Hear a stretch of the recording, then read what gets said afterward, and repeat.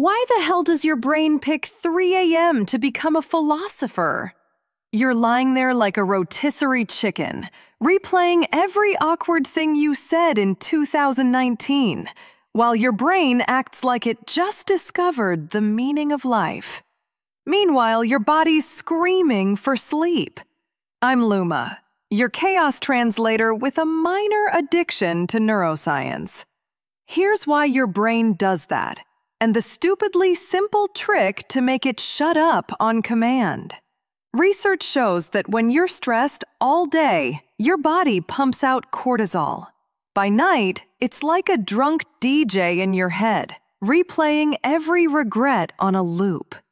But here's the kicker. Around 3 a.m., your cortisol naturally spikes again to prep you for waking. If you're already stressed, that spike hits different. It's like pouring gasoline on a fire that never went out.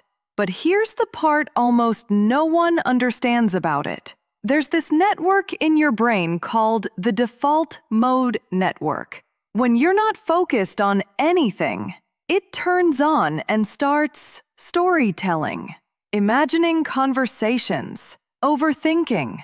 It's supposed to help you process life, but when stress levels are high, it becomes a rumination machine.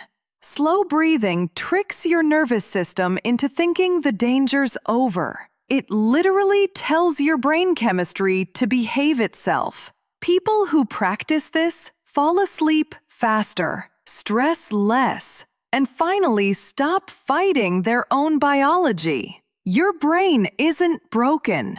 It's just doing too much with too little support.